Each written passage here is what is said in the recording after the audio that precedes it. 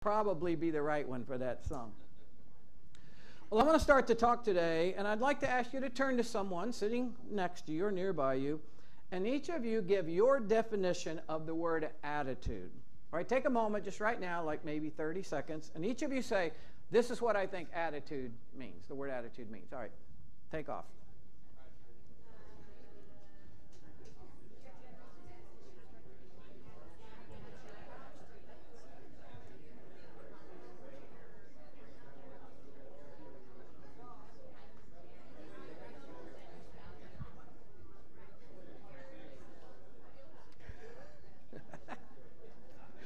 You got a bad attitude about this. True, which is bad. Okay. My guess is that maybe you said things like, attitude is the frame of mind that you approach your life with. Something like that. You might have used the word disposition. It's like the general disposition of your life. Or you might have said something like, it's sort of the inner demeanor of your life that expresses itself in your behaviors and your words.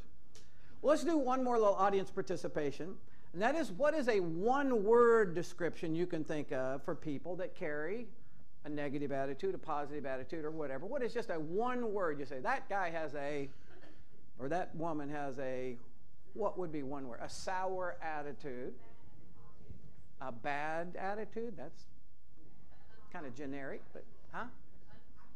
An unhappy attitude, a positive attitude, optimistic attitude. You could say a friendly attitude. If you're going to do more than one word, you could say they have a can-do attitude. People have a lousy attitude, or these days we say they have an attitude of entitlement. Or you can just say they got attitude. And you know what that generally means. We could go on and on, but let's personalize this a little bit. Let's say if your friends or family members or coworkers were asked to describe what kind of attitude that you have, what kind of words do you think they would describe, saying Siobhan has, or Doug has? This is the kind of general attitude that they have. Doug, I'm not just trying to be personal there, but for you, what would it be for you? How do you think they would describe your attitude? Well, another angle of how important is a person's attitude to whether or not you like to be around them? If you were to weigh it against other qualities, where would attitude rank? For instance, if you were hiring someone, say they had really great skills but a terrible attitude, would you go ahead and hire them anyway? Would you hire, competency over attitude, or would attitude override competency? If you were dating someone, would you choose brains or attitude? Would you choose looks or attitude? You're thinking that's a tougher one. But if you gave that a little bit of thought, you would or should eventually choose attitude. How important is it? It is of supreme importance to your life over the long haul. Attitude really matters. A poor attitude can destroy a marriage. It can destroy a family, a business, a team, even a church. Negative attitudes and sour attitudes are extremely destructive. And they're contagious. And I think the classic example from Scripture about the infectiousness of a negative spirit is the story of the Israelites when they were delivered from 400 years of slavery in Egypt. You think, boy, they would be nothing but grateful for a long time to come. God has done these miraculous things. He sent the 10 plagues against Pharaoh. He's parted the Red Sea. He's provided drinking water from a dry old rock, sending manna every morning from heaven to feed them. And yet, in spite of all that, there was widespread complaining that would crop up from time to time. And, Numbers chapter 11 says it all began with a small handful of people, and it spread and it spread and it spread. And before long, there were a whole bunch of them griping, all we have to eat is this manna. Manna for breakfast, manna for lunch, manna for dinner. They said, Moses, there's only so much you can do with that stuff. There's manna pancakes, manna burgers, manna cotti, manna McNuggets. I mean, we're sick of this manna. And even Moses is starting to get affected. He goes to God and he says, why did you make me the leader of this ungrateful group of people? Every day they come to me griping like it's my fault. Come on, God, what did I do to deserve this? A negative attitude is highly contagious. And here's something pretty serious to think about. Whichever way you approach life, it has a way of affecting others, especially your kids. So parents, grandparents, future parents, one of the greatest gifts that you can give your children is to model for them and to help them to develop a great attitude toward life. Here's another reason it's important. Proverbs 17:22 tells us that a cheerful heart is a good medicine, but a broken spirit saps a person's strength. Haven't you had your own life experiences proving that to be true? I mean, it is a fact that grumpy, negative people are sick more often than cheerful people. And so a cheerful spirit is a medicine. Attitude is exceedingly important. Now here's a question. Is it possible for people to change their attitudes? For instance, if you wind up with, for whatever reason, circumstances, if you wind up with a negative, rotten disposition, can you do anything to change it? Let's just take a vote. If you think you can change your attitude, you have the power to change it, do a thumbs up. If you think you can't, do a thumbs down. Those of you with your thumbs down have a bad attitude about this. All right? It is possible, and I hope we'll all listen today for those other people, not for us. Recently, someone gave me a little paper that went like this. It said, "Dear Lord, so far today I have not gossiped, I have not lost my temper, been greedy, grumpy, nasty, or selfish. I have not whined, complained, criticized, or eaten any fattening foods. However, I will be getting out of bed in a minute, and I think I will really need your help at that time." I think I've told you guys before about one of Jana's grandmothers. People, not to her face, but they called her the griping granny, because all she did was gripe and complain. And at her funeral, poor thing, this minister was trying to be nice. He said, "I never heard an unpleasant word come out of her mouth." And we're all going like, are we at the right place? We need to check the program. We may have, but people say nice things at funeral that aren't always. But people possessed by the spirit of negativity, they really do believe that they're always picked out to be mistreated by others. They really believe that the boss and the referees and all the breaks of life are unfair. There is usually a very high complaint level in their words. They tend to blame others for their problems. They have a critical comment about just about everything. It's as if a spirit of negativity hangs over them like a dark cloud. And they can feel it often, and other people around them can feel it. And maybe the hardest thing about it is that oftentimes they do not recognize this in themselves. It's as if they have on the opposite of rose-tinted glasses, and they wear through some lens that causes them to see the world as warped and unfair always, and distorted and unpleasant. I know of someone personally who recently worked up the courage to have a heart-to-heart with her mother about this kind of thing. And she said, "Mom, I love you, and I want to spend time with you, but you can just be really negative and controlling." And her mother said, "You really think I'm negative?" She's like, "Yeah, like every word that comes out of your mouth is negative and critical." This woman is like over 60 years old, and she doesn't see it in herself. And here's the hard truth. Some of us sitting in this room today may suffer from more of a negative spirit than we're aware of. And I don't know where it may have started in your life. Maybe somehow when you were really young, through family circumstances that got your life on a trajectory that was exceedingly difficult. Or maybe things were fine in your childhood, but maybe when you were a teenager or a young adult, something really, really bad happened. A betrayal, someone hurt you at a deep level. And since then, you just, you haven't had the same resilient spirit you did before. All of us experience failures in life. But some people experience failures in a different way, and they have a really hard time bouncing back. Maybe it's a jealousy of other people. Maybe it's simply that, you tend to focus on the unpleasant things in life rather than trying to focus on the good things. But it can become like a toxic cloud that hangs over you, choking out the joy of life and even damaging other relationships, pushing people away sometimes. And maybe you've been dimly aware that something like this is happening, but you've never had the courage to really face this. And I'm asking you to kind of face it today. So what is attitude? How important is it? Is it possible for people to experience a dramatic change in their attitude? Which I think we've said yes. Which leads to the question of how. How does it happen? And I would just say two things. Take responsibility would be A. Take action would be B. Whose job is it to change your negative, sour disposition into a positive, upbeat, and optimistic attitude? If I ask whose job is it, you should say, it's my job. Let's all try that together, okay? 1, 2, 3. It's my job. It's my job. It's our job. You may want it to be your spouse's job. You may want it to be your boss's job or your friend's job. We all want it to be someone else's job, but it's not really the case. It is your job to improve your attitude on a daily basis. It is your responsibility. In the Old Testament, there's a story about two women, Ruth and Naomi. Both of these women, I mean, if you were a woman in those times, in early times, in the Mideastern culture, you were mistreated. You were treated as a piece of property. You had no value. Not only did they have that, just being women, they had suffered extra unfair mistreatment. They had the death of spouses and even the death of children. I mean, each of them had suffered way more than their share of hardship.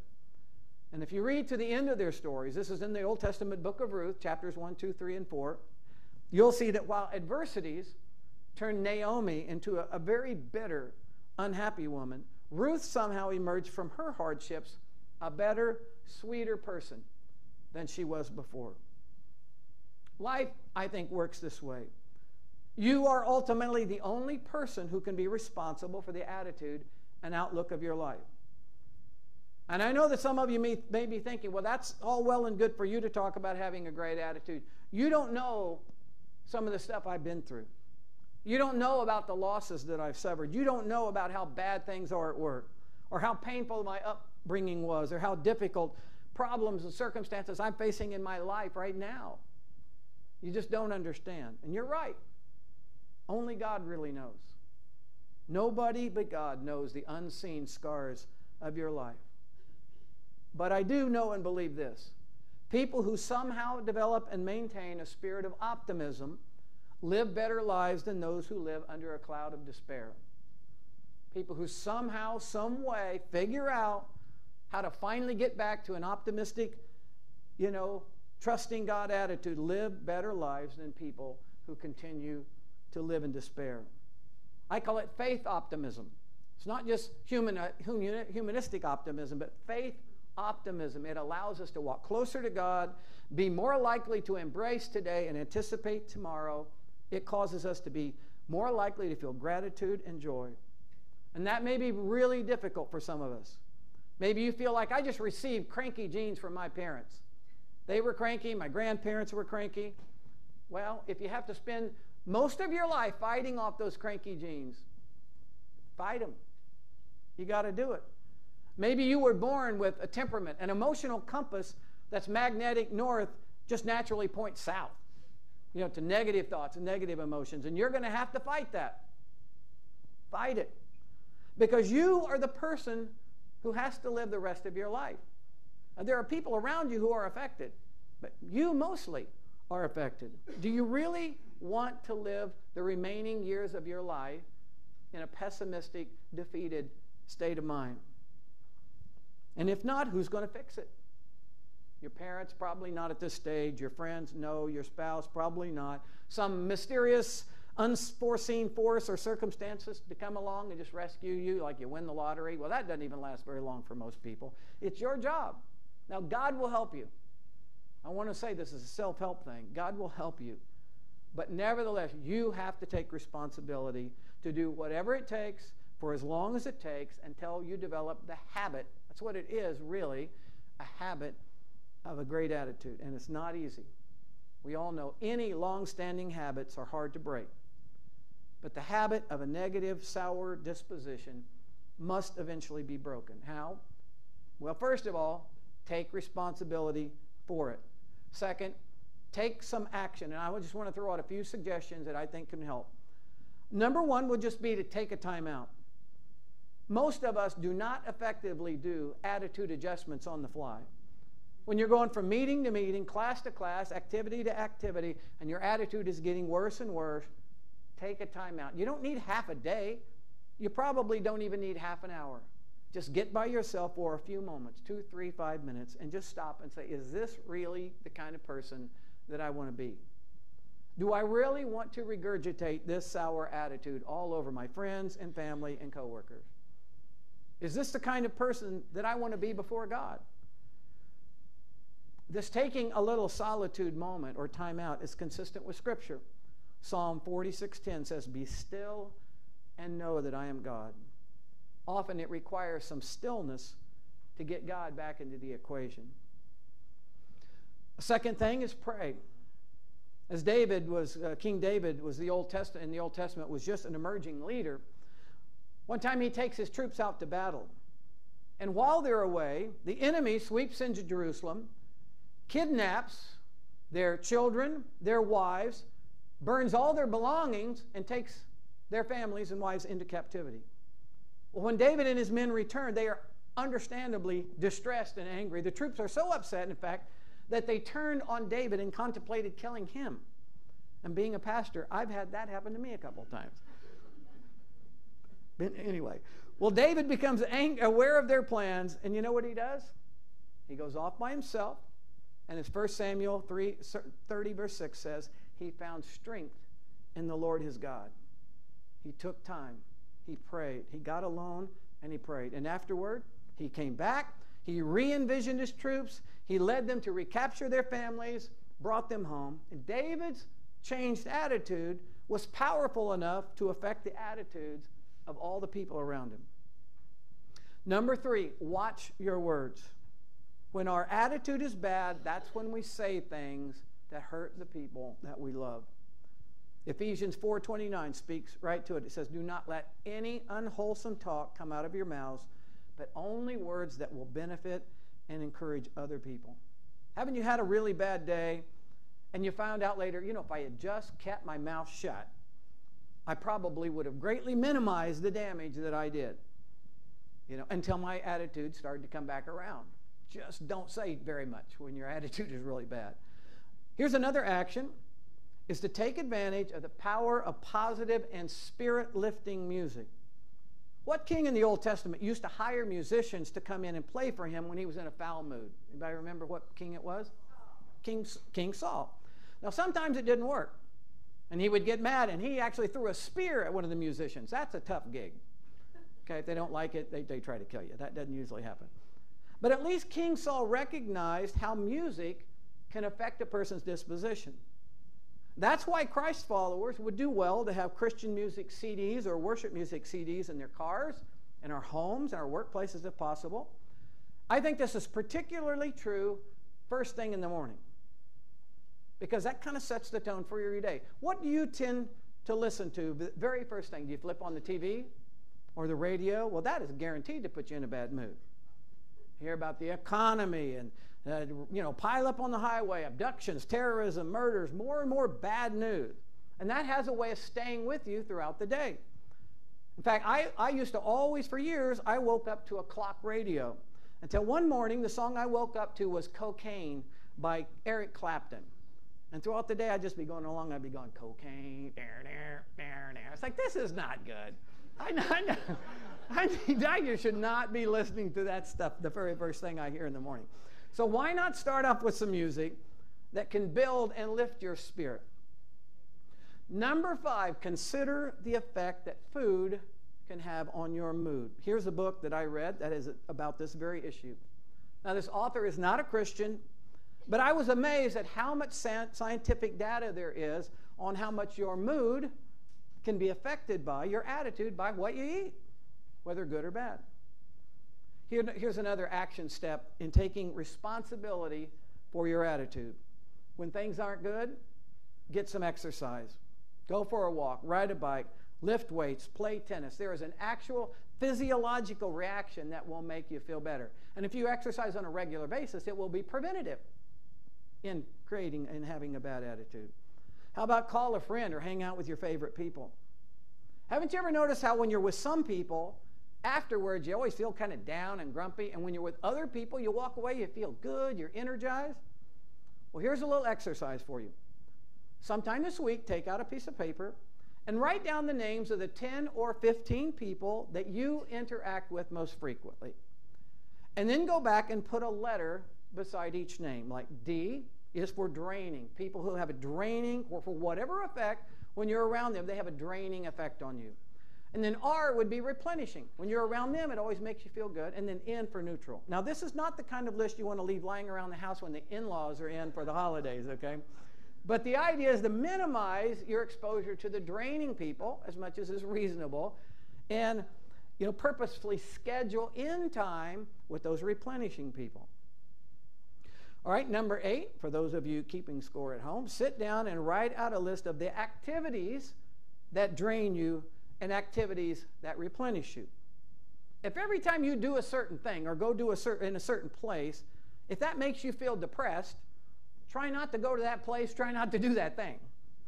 As much as possible anyway, avoid activities that you know have a draining effect on you. Then do the things and go to the places that have a replenishing effect on you. If you have a good time, every time you're in the mountains, you feel replenished, you feel good, you feel closer to God or whatever. Every time you're working in the yard or playing music or going to the lake, make sure you do those things on a regular basis. Negative things have a way of forcing themselves into our schedules. So you have to have those replenishing things built in. It gives you something to look forward to. When things are hard, you go, yeah, but my wife and I are having a getaway 2 weekends from now. Or I know I'm coming up, I'm going to this concert, or whatever it is that helps you build it into your schedule. The next one may seem like, well, you have to say this because we are in church, but I know how this can impact a person's attitude for the good, and that is simply showing up at church. Even if you're in a terrible attitude, bad mood, don't feel good, just get in the car and drive over here and get your body physically in this building. And I know we're busy, and some of us travel on weekends, or we have school or other things that we feel worn down. Or we say, man, my business the last 12 months has been brutal. It's just a steady stream of bad news. All the charts are going in the wrong way. And when the weekend rolls around, I'm feeling beat up, and a part of me says, you should go to church. It'll make you feel better. But then I don't have the energy, and I don't really want to. But some people have actually told me, every time when I have felt that way, and I just made myself come, not only was my spirit nourished, but my attitude, my attitude was lifted as well. And just to be honest, I think some of us maybe occasionally get a little too careless about how frequently we do this. But when you come into a place where the Bible is taught, and you see people who know you and love you, and we have some good music and maybe some good food, when that is brought into the equation in your life, a high percentage of the time you will leave with your soul and spirit and attitude lifted. Haven't you found that to be true? So you have to have this established as a pattern, a discipline in your life. The same could be said of our monthly Wednesday night services. And if we had time this morning, I could parade a whole bunch of people across this stage. And they would all talk with great enthusiasm about how inspiring the worship is, about how moving the communion time is, how it draws them closer to God. It has a way of recharging their spiritual batteries. And they would tell you, as I would, that those once a month Wednesday night services, they always leave with their spirits and their souls and their attitudes soaring. Now, I'm aware that we all live in the real world. And that real world for some of us is tougher at times than it is for others of us. And life does has a way of dragging our attitudes into the gutter. Well, here's a verse for all of us, Philippians 4, verse 8. And I want to ask us today to do something unusual. I just want us to read it together, all right? Read it with me in full voice. Here we go. Fix your thoughts on what is true and honorable and right. Think about things that are pure and lovely and admirable. Think about things that are excellent and worthy of praise. Now, that doesn't describe the news right there. That doesn't describe most of the magazines that we maybe read, most of the music on the radio, most of the movies that we watch. But notice the first 3 words, fix your thoughts. There's an intentionality there. You focus, what you focus on will often determine your attitude. It can be seen in the direction our eyeballs are even pointing sometimes. People who have more negative attitudes, they're always looking down at what they don't have. down at their problems, down at the unpleasant things in their lives. Or maybe you should be looking up to God, looking up with gratitude for what you do have, looking up for solutions, looking at the good things, that God has done in your life. I believe that people who consistently have great attitudes are people who have taken personal responsibility for it and who take action. They fight. Sometimes you have to fight every single day to develop and reinforce that habit, to keep your gaze up, to focus on the positives in life. And let me point out that what we're talking about today here is very different than the kind of stuff you're likely to read in the self-help section over at Barnes & Noble. We're not talking about a naive optimism. We're not talking about how some people feel like they always need to put on the happy mask. You ask them, how things are going, and their marriage stinks, their finances are in the tank, they're drinking more than they used to, and you go, how's it going? And they feel like they got to keep up the facade. Great. Things are great. Well, we're talking about something much more substantial than that. We're talking about a faith-based optimism. Faith-based means because God is good, because God is in charge of my life, because my life is in God's hands, I will choose to focus my eyes and my heart upward. And that will help me to have a lifted up spirit, even in this pessimistic, fouled up, fallen world.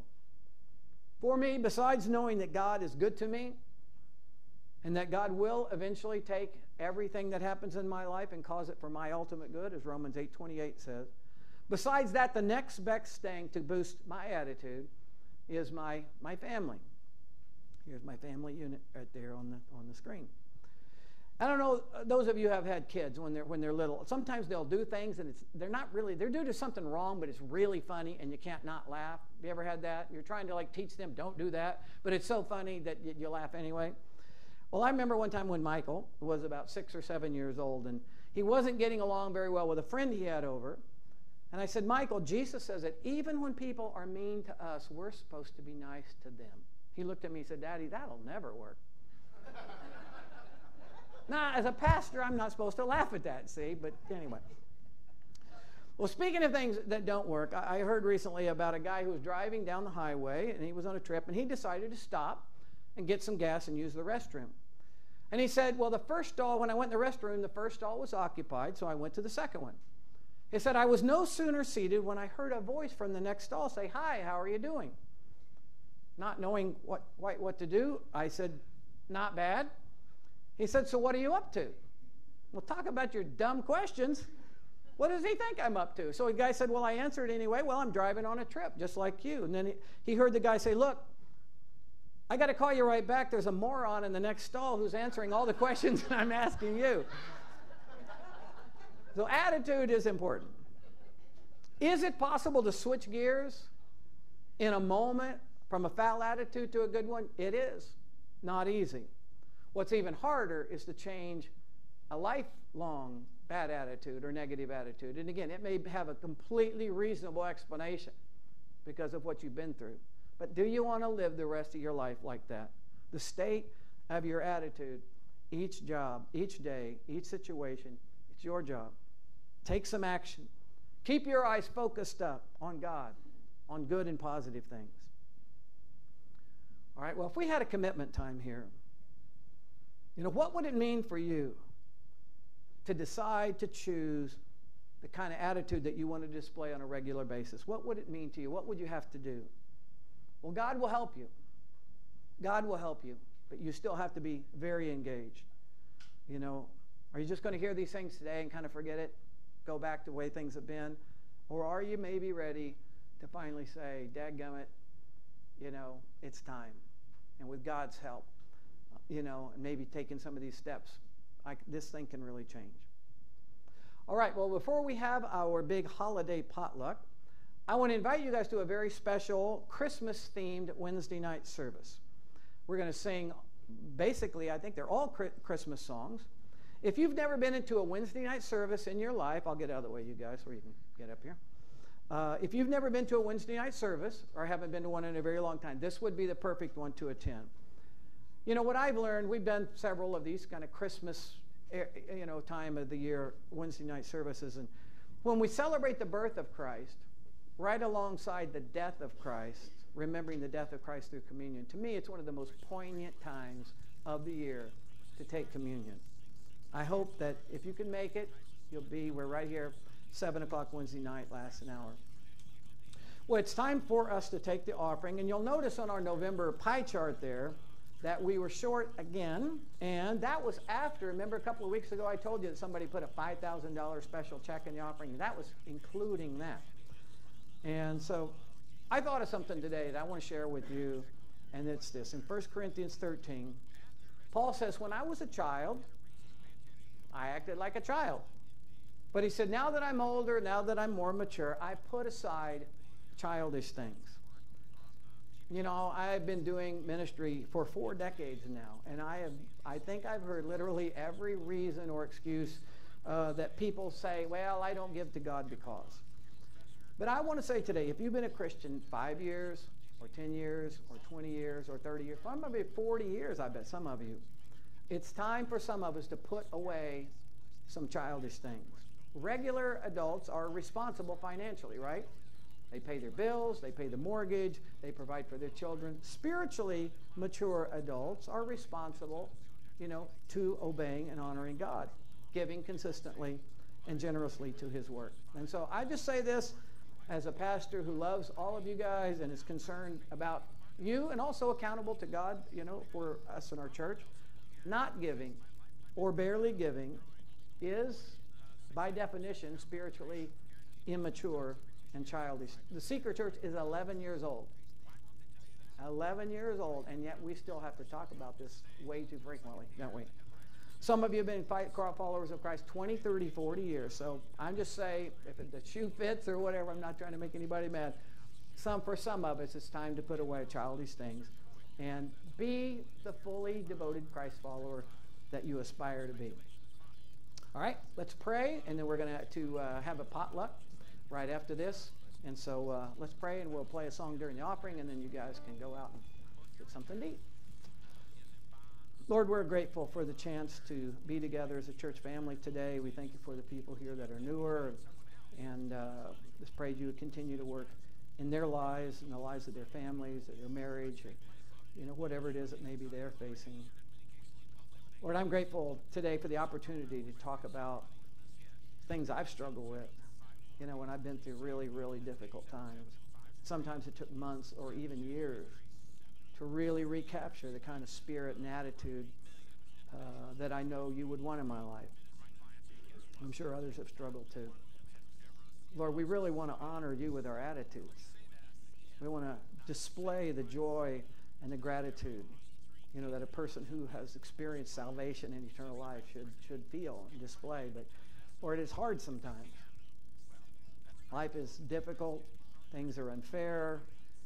And that God, in the midst of all that, by the promise of Romans 8:28, that you're going to take even the rotten, terrible stuff and somehow, magically, by your spiritual whatever, turn it into something good for us. God, that we can be grateful even in the midst of the challenges. Lord, we pray that you'll bless this offering in our church. Pray that you'll bless our time of eating together, that you'll bless the food. And we're grateful, God, for this opportunity to share this meal together. In Jesus' name we pray. Amen.